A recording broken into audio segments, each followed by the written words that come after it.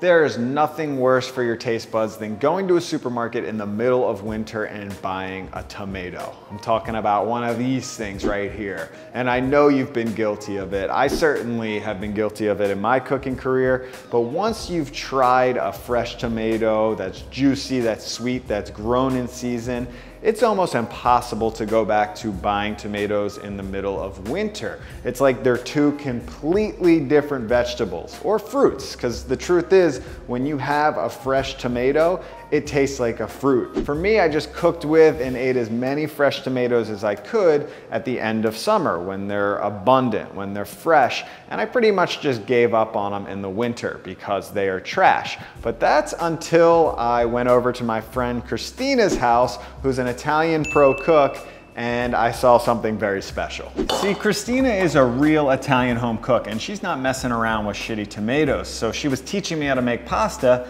and she whips out a jar of fresh tomato sauce that she had jarred herself. And I was amazed because the freshness was insane. And ever since I tasted the freshness of those tomatoes in the middle of winter, well, I've been dreaming about doing the same exact thing ever since, so I can be cooking with fresh tomatoes all winter long, making tomato sauces, making pizza, all that good stuff. So I've invited Christina over today to teach me the traditional way that she's been preserving and jarring tomatoes pretty much her whole entire life. But before we preserve our tomatoes, we gotta get our hands on some tomatoes. And this is the perfect time. It's the end of August when tomatoes are insanely abundant. Any fresh market, any farmer's market, there's gonna be a ton of tomatoes. And I would suggest going up to your farmer and talking to them, seeing if they can give you a deal. If you're doing a big jarring or canning project like this, I guarantee they're willing to hook you up, give you a few dollars off the pound, and get tomatoes off their hands because they're just trying to get rid of them. These things come in strong at the end of the season, and that's exactly what I did. I talked to a farmer at my local farmer's market, and he was totally willing to hook me up.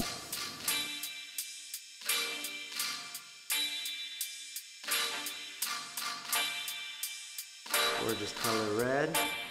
And what's your name?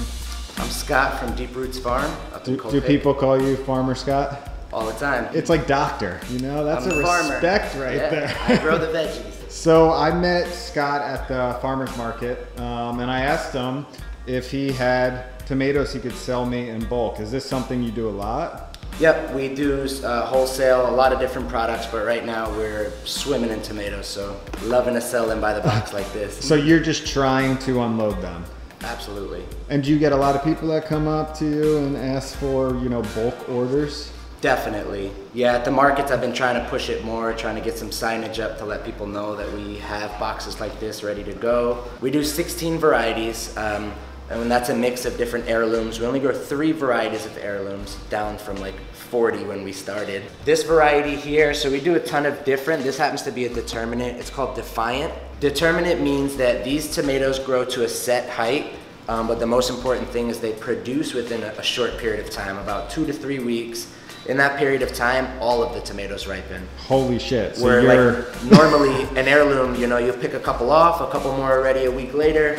This, they put out all their green tomatoes and they all ripen red or orange or whatever color in a set time. So you're under a little bit of stress like within these last few weeks? And back pain. And these are totally organic? Certified organic, yep. Okay. NOFA NY, USDA certified organic. So we got some fresh basil here. Got this green Tuscany. God. Super big leaves, it looks something like that. That is insane. Tuscan basil. And yeah, check the size of some of these leaves out. Goodness, that's insane. It's really good. So it's actually a variety meant for pesto or processing because the leaves are so thick, it stretches. So what I'm trying to explain to people is that if you are doing a big project like this, talk to your farmer. See if they have extra. Most farmers, I'm sure, are trying to unload this stuff in bulk. Absolutely. You know, if you plan on canning and we're gonna go to the supermarket or something crazy like that, you'll definitely get a better deal from a farmer. And then we just picked this and brought it right down here. No middleman, we just bring it right to you. So what's your favorite part about being a farmer? Bringing food to so many people, you know, it's just a good feeling to let people eat clean food that's not covered in Roundup or covered in pesticide and, you know, other chemicals. But the main thing is we eat a lot of veggies. Me, my daughter, my wife, we eat a lot of veggies, and we want, and they're we're eating them to get the nutrients from them and not put poison in our bodies. You know, we want everybody else to get the same thing. So our mission is to bring all of this organic stuff down into New York City, down into our communities in Westchester, and feed the community. I appreciate it, man. This definitely makes me happy. So mission accomplished. Thank you. Nice. Thank you, Mike. So this is Christina. How long have you been canning tomatoes? Wait, would you call this canning, or? I would call it canning tomatoes. Okay. Yeah, that's how I use it. Even though we're using jars. Yes.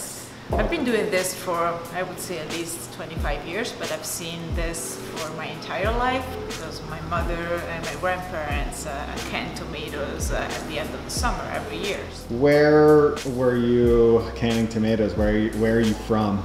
I'm from Italy, and from the northern part of Italy, particularly from an area called Emilia-Romagna. That's a region where tomatoes grow, apart from the south of Italy. So it's a tradition to can your own tomatoes every year and preserve them the entire year to make pasta or different types of sauces.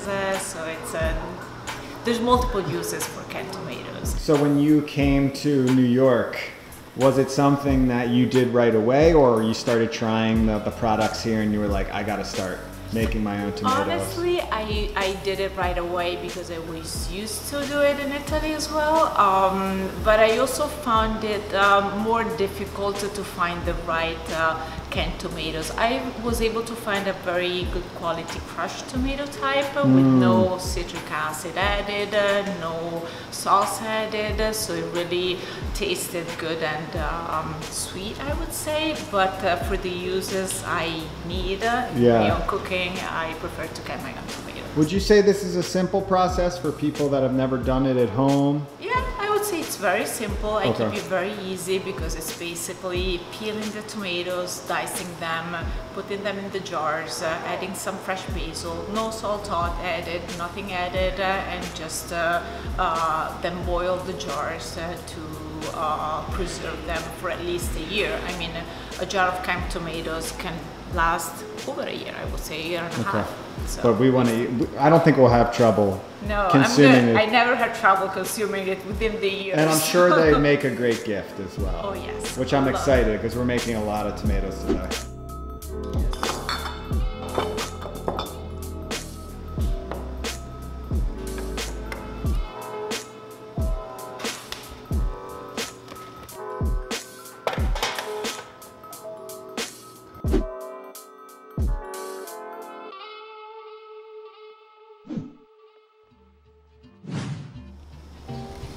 So what happens if the tomatoes have, you know, some marks on them, like you can see, you know, some bad spots, like some white spots or black spots? Nothing happens actually. You just boil them a little bit and before you peel them, you cut the part off. Okay. That's totally fine. So just throw them in there, deal with it after. Throw them in there, yeah, it's perfect. Okay. Yeah.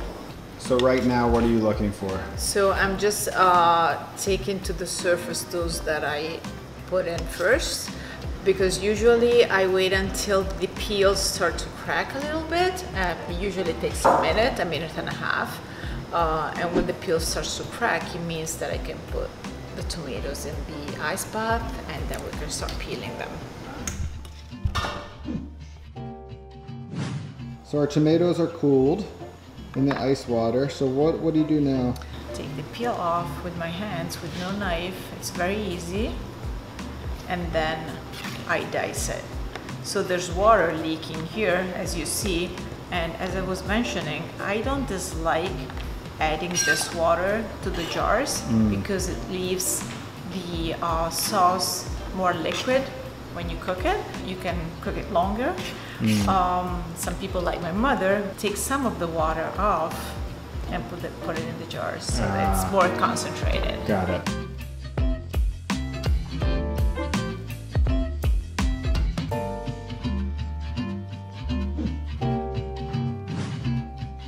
So Christina has this this nice flexible cutting board, and the reason, well, why do you like the cutting board?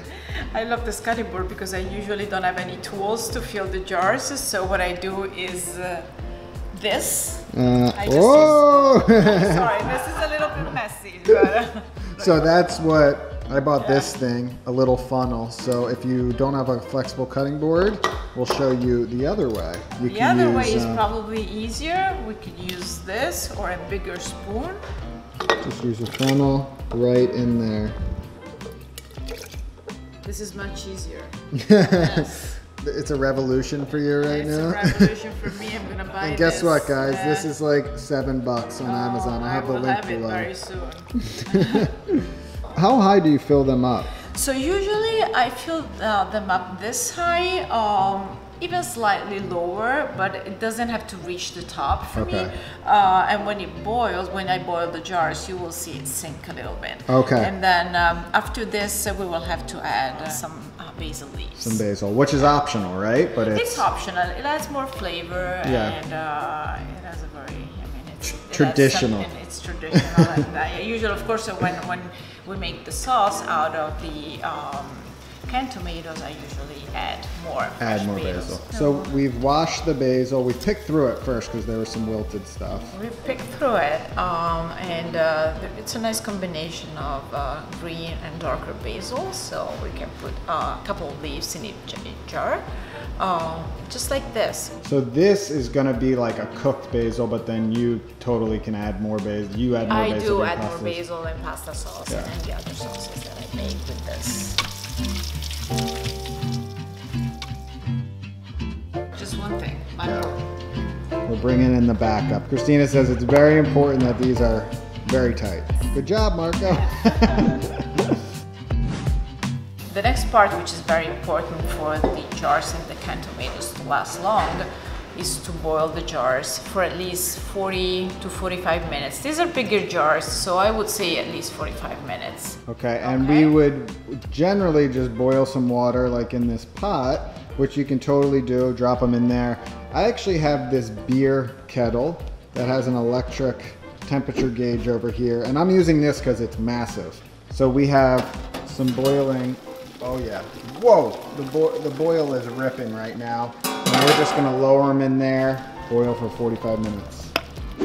Dropping in, they just sit down there and boil. All right, we're becoming a tomato jarring factory over here. It's happening. Marco, you said they do it as a village, right? Oh yes, in groups. Families gather together because usually it's a work that spans over multiple days. Yeah. So typically you gather together, so it's a company and work. So the moral of the story is find friends for tomato canning. That's essential. So basically these right now are rounded, but then we're waiting for the pop. We're waiting for the pop, and the pop happens roughly half hour later, something like that. And if they don't pop, is that a problem? I mean, if they don't pop, it's not necessarily a problem. What I do, if the ones that don't pop, I leave them out for a week or 10 days. If they look fine, it's if the color is still fine, it means they're fine. Okay, so. Got it. But a pop is a good sign. A pop is a good sign always. Yeah. Okay. Ooh, so we are officially done the processing part. Marco and Christina left. We've put everything in the jars, so now I'm just boiling them off. All of these over here, they're completely finished, and you're starting to hear the pops, and that's a good sign that your tomatoes are properly sealed. The jars are sealed, so everything is under control. I figured I would make a pasta. I'm starving. I've been canning all day, and Christina and Marco, they brought over some insane cheese from the motherland, from Italy, and this incredible olive oil. So I'm gonna show you a really simple pasta with a jar that's already finished, just to give you an idea of what I'll be cooking up all winter long with these incredible jarred tomatoes.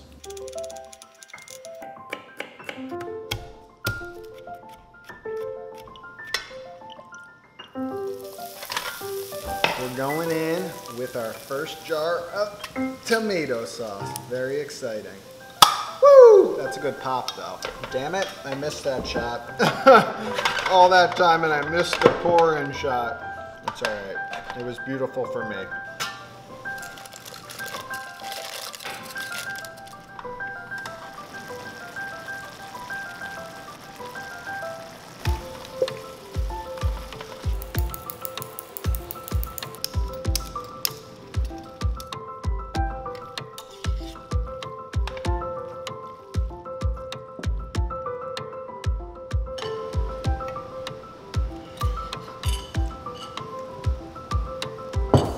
that's incredible. That's really all I have to say about that. Christina was saying to get a good imported jar of tomato sauce could be $15, $20. So yeah, it took some time. It took half a day to do this.